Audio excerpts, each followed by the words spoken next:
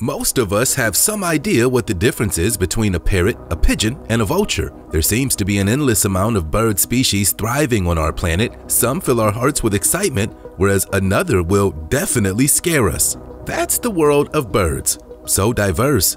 However, some can cause serious trouble and others can even be deadly, to humans too. It sort of looks like those. Don't believe us? Just try to wrap your minds around these wicked winged wonders. 15 dangerous birds you should run away from.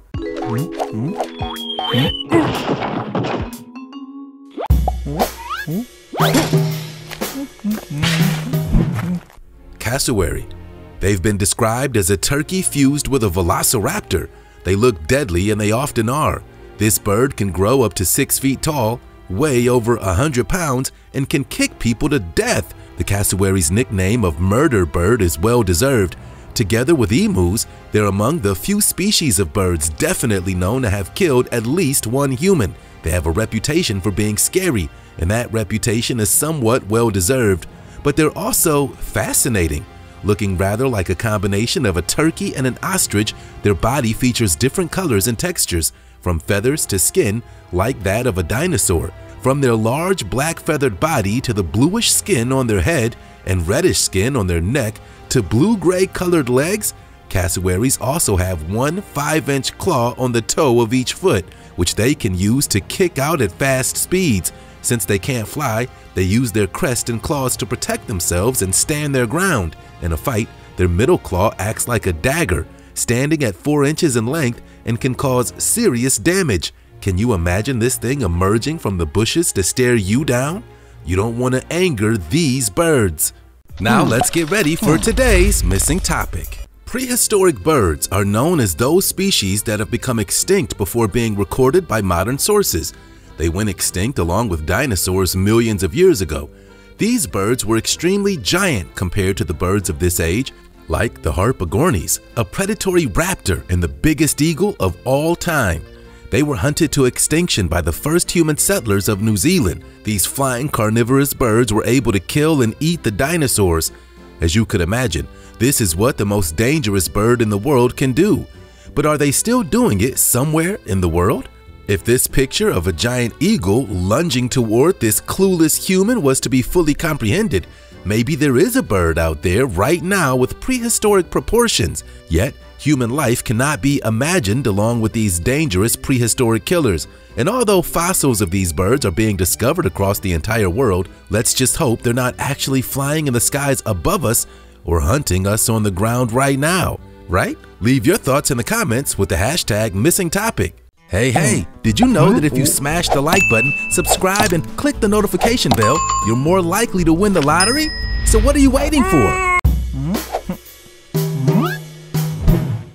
Canada goose. They say that people are just nicer in Canada, but this bird did not get the memo.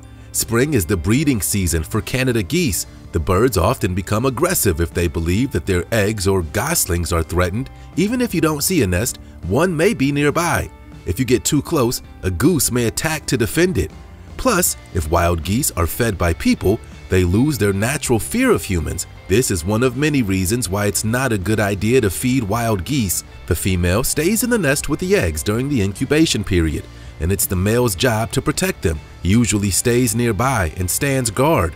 If a potential predator gets too close, he'll often give a warning call and try to chase it away. If the intruder does not leave quickly, things can escalate. Geese pay close attention to the eyes and body language of people and other animals that they view as potential threats. If a goose begins attacking aggressively toward you, back away slowly and never run. Yell, kick, or act aggressively in any way. If you do, the other bird may attack you as well. Most goose attacks on humans result in minor or no injuries, but severe injuries can happen. Goose attacks have resulted in broken bones, head trauma, and emotional distress. Bearded vulture. These intimidating birds get their common name from the long black bristles at the base of their beaks, which give the vultures a bearded appearance. In Germany, they're sometimes called a lamb vulture. This comes from the bearded vulture's reputation for killing livestock, especially lambs. However, Contrary to their reputation, there's no sufficient evidence of these birds preying on living lambs. Another old term for the bearded vulture in German is bone breaker, which refers to the bird's unique diet. One of the most essential bearded vulture facts is that almost the entirety of their diet consists of animal bones. Specifically, bone marrow makes up 85 to 90% of their diet. It's the only bird on Earth that specializes in eating bone marrow. These scavengers pick up the bones of dead animals. They also prefer dried, brittle bones rather than fresh ones. If they cannot swallow a bone whole, it picks the bone up with its large talons. If it attempts to break it by repeatedly dropping it from a giant height onto hard surfaces, such as rocks, this process allows them to access the calorie-rich bone marrow. Bearded vultures live atop the rocky cliffs across southern Europe, Asia, and some parts of Africa, scavenging bones across their wide territories. Shoebill stork. They appear in ancient Egyptian art, and Arabs called the stork Abu Markab, which means father of a slipper. That goofy-looking bill on the front of this bird may look like a shoe, that's how it got its name after all, but make no mistake, it's a tool that can be lethal. Although they're not typically a danger to humans, they're not to be played with. Found in tropical Africa, shoebill storks are definitely apex predators that do prefer bigger prey. They eat big fish like lungfish, eels, and catfish, and also reptiles like monitor lizards, snakes, and baby crocodiles. The storks are masters of patience. They'll sit in the water for hours on end, sometimes submerged up to their waists, as they wait for innocent prey to swim by. During this time, the bird remains silent, and its dark feathers often blend into the nearby shadows. Its unusually large bill helps it in the swift decapitation of prey and also is separating out vegetation that may be grabbed along with the fish. The shoebill's wings are well suited for soaring. They're strong enough to enable the bird to lift off near vertically, though it requires a powerful leap and a few heavy wing beats, and it has long legs and long toes to traverse sodden, marshy habitats.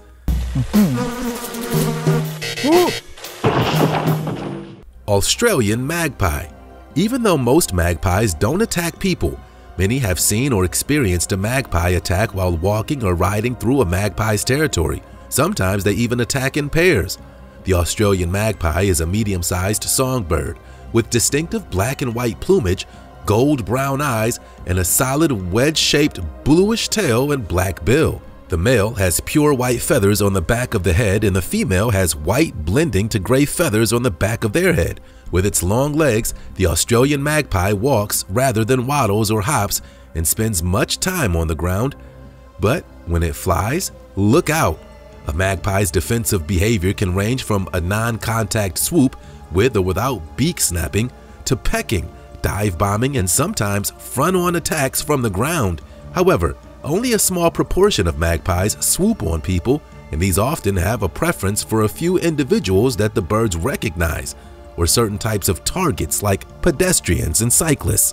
A magpie will only defend its nest within a defense zone. Almost all swoops on people are carried out by male magpies defending their eggs and chicks. But although that's bad news, if a magpie takes a dislike to you, they're actually pretty easy to make friends with, according to bird experts. Harpy eagle. These great birds are named after harpies, the predatory, frightful flying creatures with hooked beaks and claws of Greek mythology. The harpy eagle is legendary, although few people have seen one in their native habitat. From Mexico to northern Argentina, this dark gray bird of prey has a very distinctive look, with feathers atop its head that fan into a bold crest when the bird feels threatened. Some smaller gray feathers create a facial disc that may focus sound waves to improve the bird's hearing, similar to owls. The harpy may not be the largest bird of prey, but this extraordinary creature is definitely the heaviest and most powerful of birds. Like most eagles, the female harpy is almost twice as large as the male. The harpy eagle's legs can be as thick as a baby's arm, and its curved black talons are larger than grizzly bear claws at 5 inches long. You'll never see a harpy eagle soaring over the top of a rainforest. Instead, the powerful harpy flies below the forest canopy and uses its great talons to snatch up monkeys and sloths that can weigh up to 17 pounds. And in a serious chase of reaching speeds of 50 miles per hour, it dives down onto its prey and snatches it with outstretched feet Its short, broad wings help the harpy fly almost straight up, so it can attack prey from below as well as above. Pitoe. Check out this medium-sized songbird with rich chestnut and black plumage, but don't be deceived by its unique coloring. The hooded pitoe, a small bird endemic to Papua New Guinea, is the first and only scientifically confirmed poisonous bird in the world. Incredibly, the bird's toxic potential was only officially discovered by chance just over 3 decades ago. The toxic nature of this bird, however, was well known to local hunters, who avoid it. It's one of the most poisonous species of pitoe, but the toxicity of individual birds can vary geographically. Containing a range of poisonous compounds in its skin, feathers, and other tissues, these toxins are thought to be derived from its diet and may function both to deter predators and to protect the bird from parasites. The diet is made up of fruits, seeds, and invertebrates. A social bird, it lives in family groups and frequently joins and even leads mixed species foraging flocks. This species is apparently a cooperative breeder, with family groups helping to protect the nest and feed the young. The hooded pitoe is found in forests from sea level up to 5,000 feet, but it's most common in hills and low mountains. Pelican. Pelicans are found on all of the continents of the world except Antarctica. The American white is restricted to interior parts of Canada. The brown pelican is found along the western coast and Florida coast of the United States and northern South America. The Peruvian pelican clings to the Pacific coastlines of Peru and Chile. They're fish eaters that thrive near rivers, lakes, deltas, and estuaries. Some are confined to coastal regions, while others range near large interior lakes. And those beaks! All pelicans eat fish. They scoop them up in their iconic beaks and then drain the water from their pouches before swallowing their prey. They can also dive into the water at great speed to capture their prey. These keen-eyed predators can spot a fish swimming under the ocean surface even while flying 60 feet above. Once a target has been spotted from above, the pelicans plunge into the sea bill first at high speeds and often from a height of several stories. When they collide with the prey, the impact force usually stuns the victim and it's then scooped up in the gular pouch. To increase their chances of success, the birds occasionally form hunting parties, gathering in a U-shape and beating their wings on the water to corral fish. Great horned owl. It's not often that you hear about an owl attack, but known for high-profile attacks, the great horned owl has been called the tiger of the sky. Rightly so. Their predatory nature, both on the ground and in the sky, can be ruthless. High-profile attacks from great horned owls include a jogger in Oregon who was struck on the scalp. This is a usual attack tactic from this owl as they aim for the face and head when hunting large animals. Plus, this bird often visits cities and therefore is around people more often than other owls. These owls are impressive hunters and will usually hunt small mammals and even fellow birds. Since they're opportunistic feeders, they're not picky about what they consume. Owls are known for their extremely sharp talons that do most of the work when the owl swoops on their prey from above. They can pierce organs and could even snap a bone. They come at such speed and so silently that anything they choose to hunt is essentially helpless to defend themselves in time. They will tear up any prey into smaller sizes that they were able to eat. Known to get very protective of their territories, fights with other owls can often end in death. They've been known to win a fight with an eagle. Mute swan. The exotic mute swan is an elegant bird made famous in ballets and fairy tales. With their long neck curved into an S, they really are striking to look at. The birds are one of the largest waterfowl in North America and Europe, weighing up to 28 pounds with a wingspan of up to 8 feet. They're among the heaviest flying birds in the world. Although they're numerous and familiar in city parks and in bays and lakes in the Pacific Northwest, Great Lakes, Northeast, and Mid-Atlantic, mute swans are not native to North America. Their aggressive behavior and voracious appetites often disturb local ecosystems, displace native species, and as you can see, even pose a hazard to people. The swan's aggressive reaction is typical for the species when defending a nest. Males are very territorial and will chase intruders away. Disputes over territory may result in males fighting aggressively, rushing at each other, and sliding along the water surface. Mute swans make a range of vocalizations and hiss aggressively when threatened. If you approach a swan nest, they might get aggressive and hiss and flap their wings, so just keep your distance. Ostrich. Ostriches are the fastest runners of any bird. They can sprint at over 100 miles per hour, covering almost 200 feet in a single stride at times. Ostriches running is aided by having just 2 toes on each foot. Most birds have 4, with a large nail on the larger inner toe resembling a hoof. Their wings reach a span of about 8 feet and are used in mating displays, to shade chicks, to cover the naked skin of the upper legs and flanks to conserve heat, and as rudders to help them change direction while running.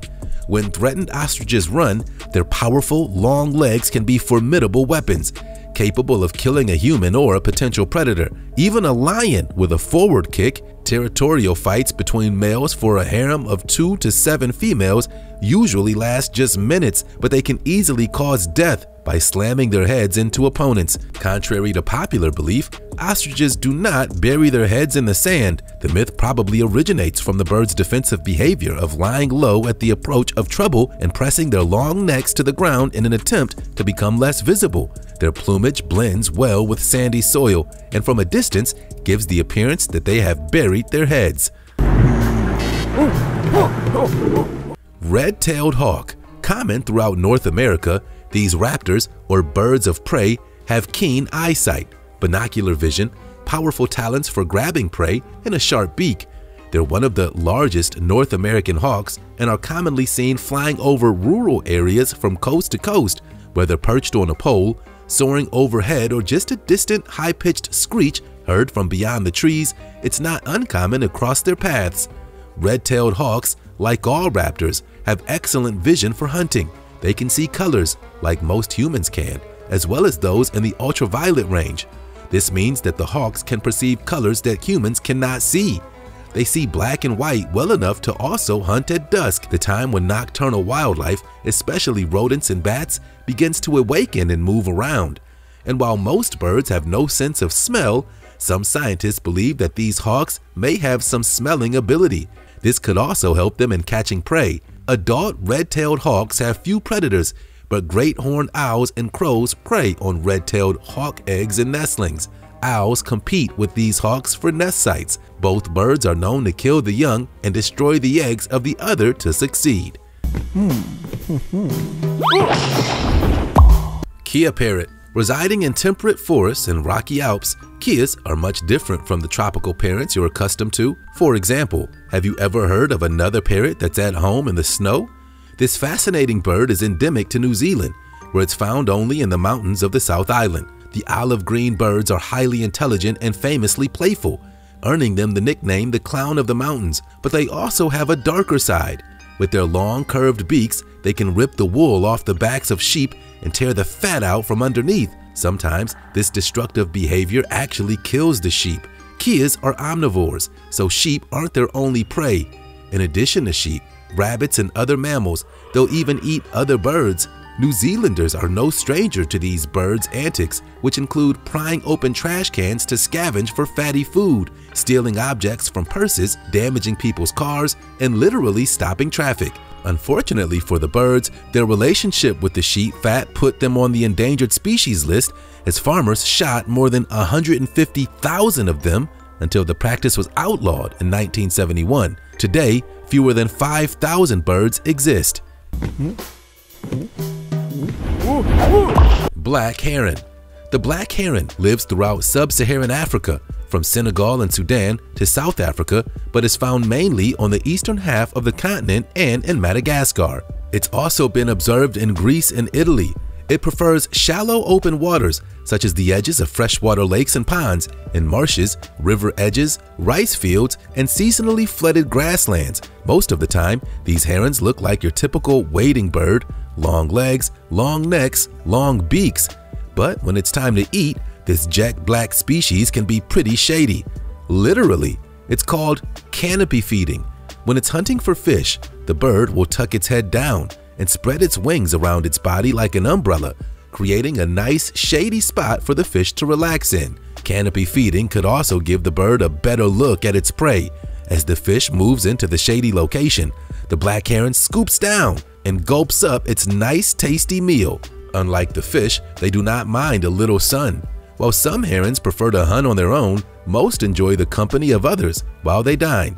On average, they'll hunt in groups of 50 individuals. However, the largest flock of black herons on record is 200, and we'd have to agree that this was probably the shadiest dinner party ever. Marabou stork, considered to be one of the ugliest animals on the planet. Beneath its homely exterior, the marabou stork is also one of the most fascinating birds on Earth. Native to tropical Africa, it's been dubbed the Undertaker bird because of its appearance. When seen from behind, the marabou stork's back and wings appear cloak-like. Its legs are skinny and white, and sometimes there's a white tuft or what appears to be hair on its head. Standing an average of 60 inches tall and weighing in at approximately 20 pounds, the marabou's wingspan of 11 feet is among the largest of any bird that's alive today. The male and female stork look exactly alike, and each has a large bill, a pink gular sac near the throat, and a neck ruff.